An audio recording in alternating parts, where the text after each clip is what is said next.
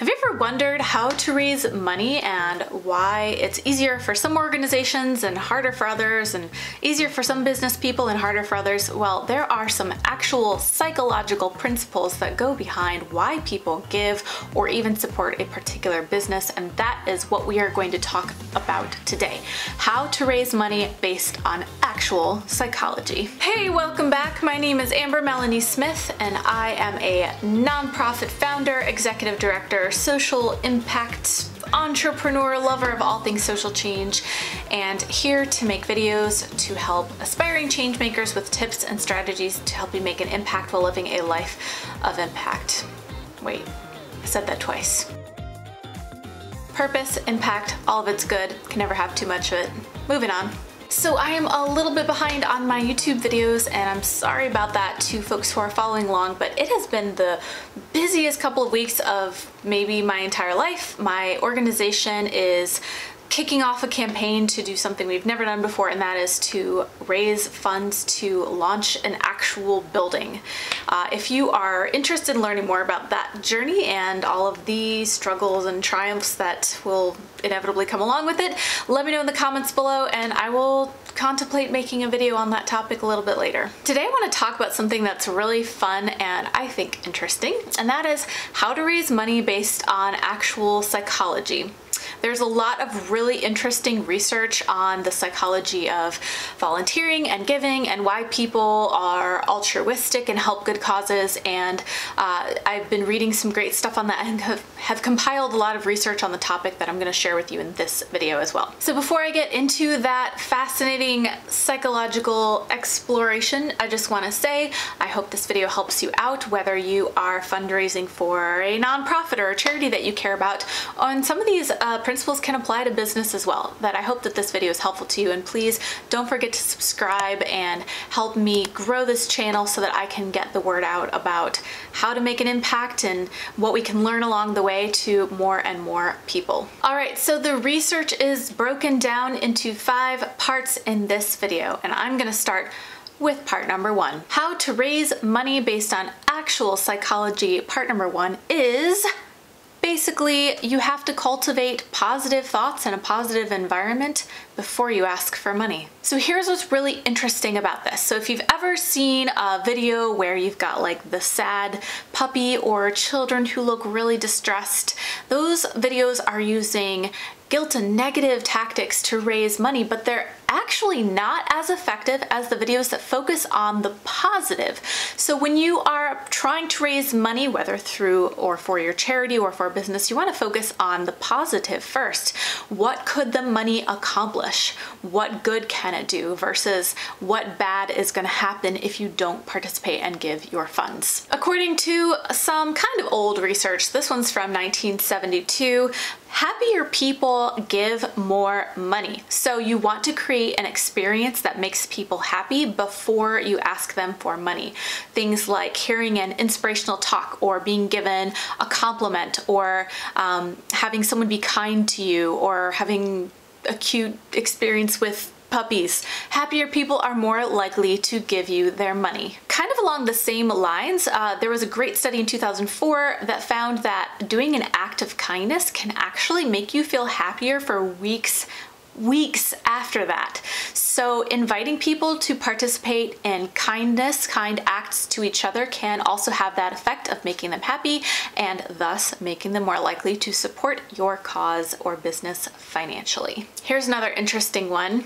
You can create more happiness and higher levels of happiness by combining diverse and different experiences together versus giving someone the same positive experience more than once back to back. So what I mean by this is you want to combine different things that make people happy, such as letting them participate in a fun social event and giving them cookies. 2 different experiences back to back would be different from giving them cookies and then giving them cookies again. So how this relates to raising money for a cause is you want to allow people to have a couple of positive experiences back to back that are different. So letting them have a fun social experience, inviting them to a party, maybe giving them a gift, not a practical gift. You want to focus on gifts that just are for fun and pleasure.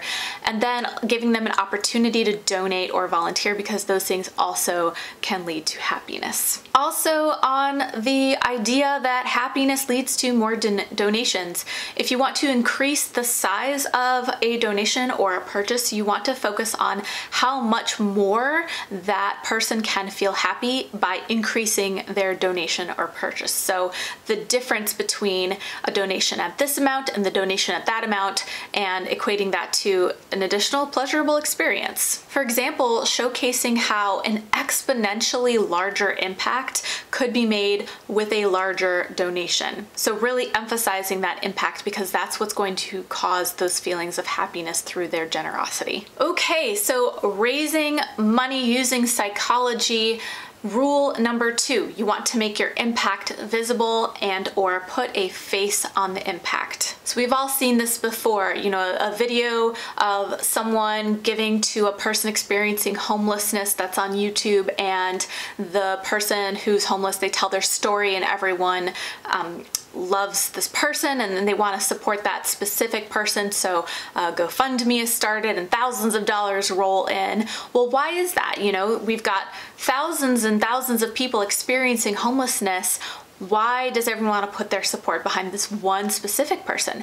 Well, we've heard this before in the fundraising world, but it's because it's a lot easier to feel like you're making an impact when you think you're supporting an identifiable person whose story you understand, who has put a face on the cause, than some more obscure cause and the abstract idea that you're helping thousands of people through your donation. So if you're working with a cause and maybe it's not appropriate to share a person's photo or story or video, at least come up with an example story, you know, something that helps put a human face on the issue. That will help you increase your donations.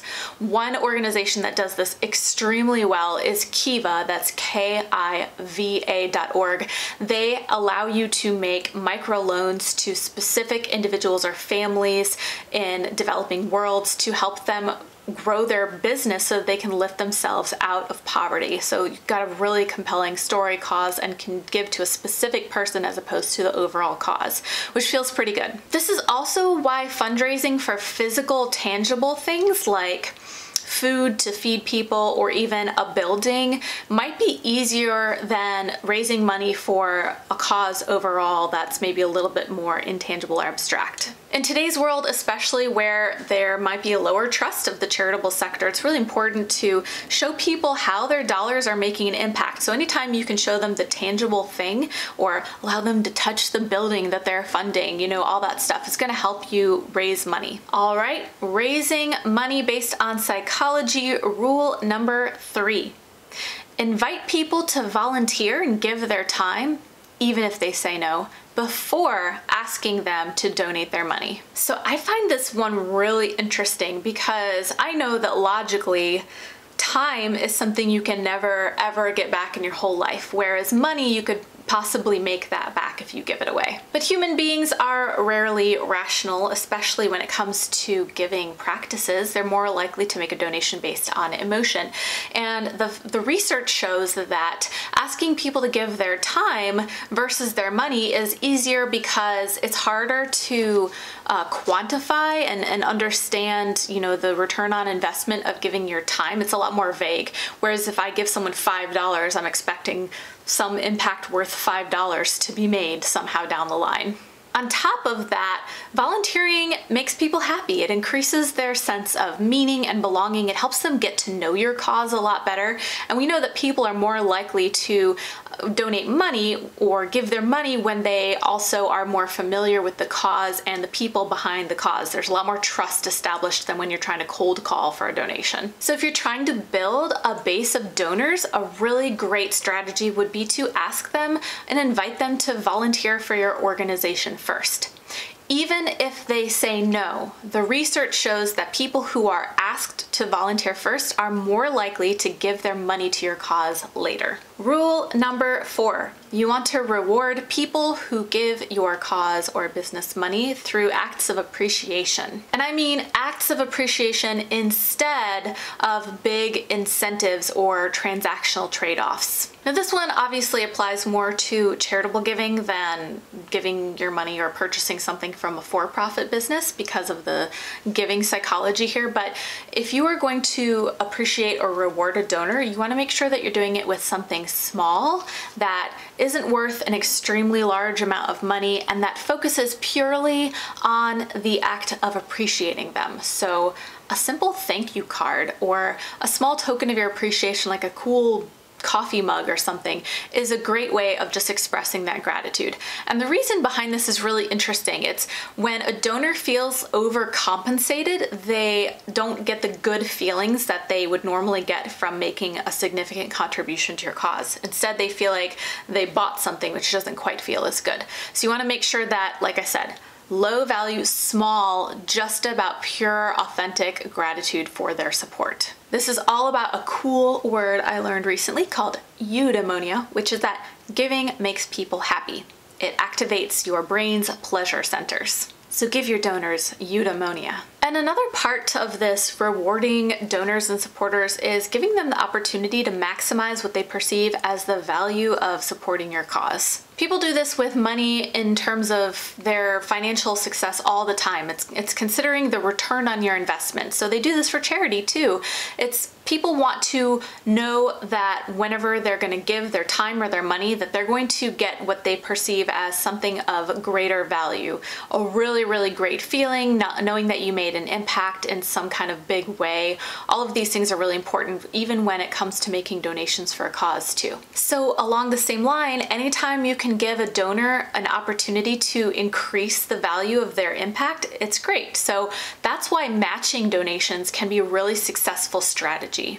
If you are going to do a fundraising campaign, see if someone will match the donations, because people are far more likely to give when they know that when they give $5, someone else is going to give $5, and so the value of their own investment is actually $10. That's very compelling to a donor, especially if there's a sense of timeliness or urgency to it when they know that the matching donations have to be made by a certain date or time, because that will compel them to act more quickly. Along these same lines, giving follows a sort of law of diminishing returns, which means that if someone gives some amount, then giving a little bit more doesn't necessarily make them feel any better without another compelling reason, kind of how we talked about before. So one psychological strategy that a lot of fundraisers use is to ask for multiple small or medium-sized donations throughout the course of a year or several months, as opposed to one big donation, because then every time they make that small or medium-sized donation, they feel great. Whereas if they give one big donation, they feel good in the moment, but then won't feel good if you ask them again necessarily for another similar donation down the line. But if you ask them to give an amount that will add up to that larger donation over the course of a year, then they get to feel good 12 times if it's a monthly donation instead of just once. And you want to be able to reward your donors and make them feel good about giving to you as often as possible to keep them around. And the fifth and final rule of using psychology to raise money is social proof, aka copying what others around you are doing. What this basically boils down to is people might be more likely to donate to your cause when they see that lots of other people are donating to your cause. Might feel a little backwards. You might think to yourself, well, if they know that everyone else is donating, maybe they will think that they're not needed. That's actually the opposite. What happens is people see that others are donating and they want to be a part of that. They want to participate also. A great way to actually implement this strategy in real life is to put something on your website like, join 352 other people in donating to this cause this month. Then they're seeing that, wow, 352 other people are participating in this. Maybe I should be a part of that. So just a little bit of language about how many other supporters you have who are involved, who care about your cause, might compel someone to join in on the movement. If you're raising money in person, there was a super cool experiment done with a donation box. First, you want to make sure that you have like a clear donation box so that people can see the money inside, because that's part of this experiment, seeing the money inside.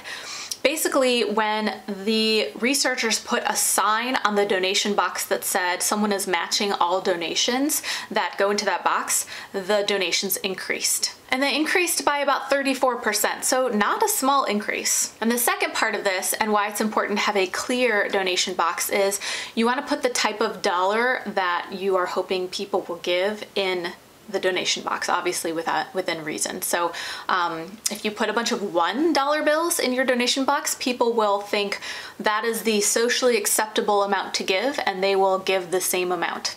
If you put 5s or 10s or 20s in the donation box, then others will see that that is the socially acceptable amount to give, and they will be more likely to give a similar amount as well. Okay, so that's all I got. Those are 5 rules for how to use psychology to raise money for your charitable efforts or business as well. Like I said, a lot of these strategies can apply to business practices as well. In summary, it's all about making your cause compelling, putting a personal face on it, showing that others are in support of it too, using that social proof, and rewarding people who participate in ways that make them feel really great. Once again, my name is Amber Melanie Smith, and I'm a nonprofit professional who makes these videos here on YouTube to help aspiring change makers to live a life of impact and purpose. Just one impact and purpose that time. I really hope that this video helped you out. Please don't forget to subscribe, give me a thumbs up, share this video with your friends.